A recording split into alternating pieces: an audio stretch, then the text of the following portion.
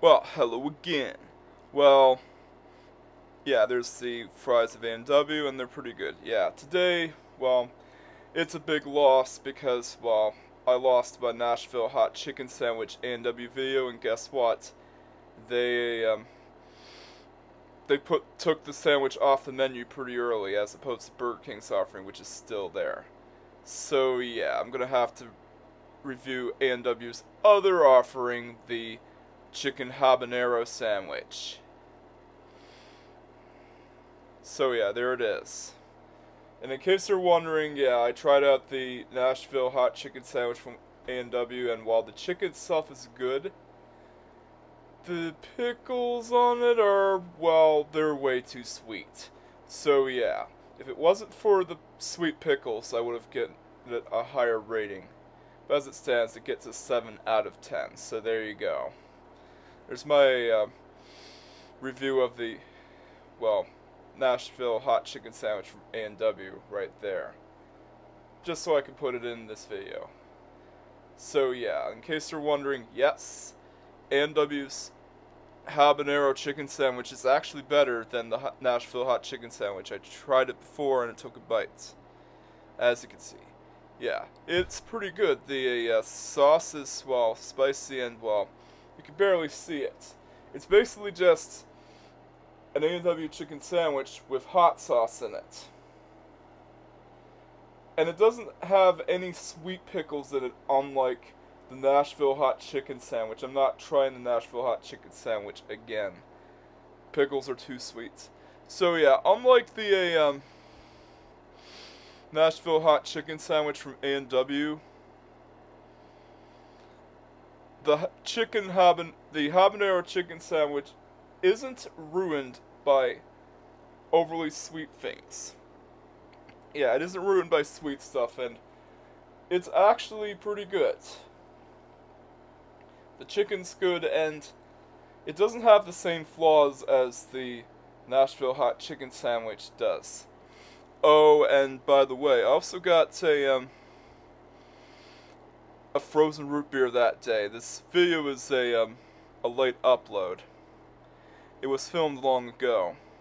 But yeah, I got myself a frozen root beer as well, alongside my Diet Coke. So yeah, there's the frozen root beer. It's melted a bit.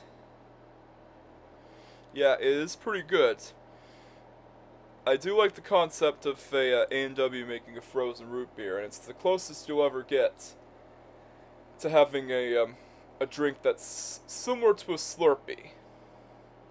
Yeah, so I actually like the frozen root beer, and it's kind of like the Slurpee. So yeah, the frozen root beer is worth it, so it gets a 9 out of 10. It is an amazing drink, and if you can still get it, I highly recommend it. It's very good. So yeah, the habanero chicken sandwich from A&W. Oh, and by the way, you get Frenchie's ketchup packets as opposed to regular ketchup packets, and of course I got myself a Toronto Blue Jays cup, which is displayed in my room.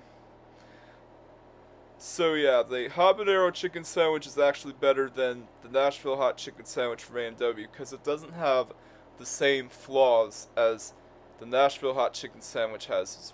It's not ruined by sweet stuff, and it is pretty good, but not nearly as good as Wendy's offerings or Burger King's offerings. So yeah, I definitely give the A&W Habanero Chicken Sandwich an 8 out of 10. Yeah, so it's really surprising that one of the regular offerings is better than one of the limited time offerings. Yeah, that's what I found. It's surprising.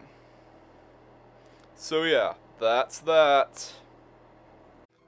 Batman's arch nemesis is the Joker, but my arch nemesis is the YouTube algorithm.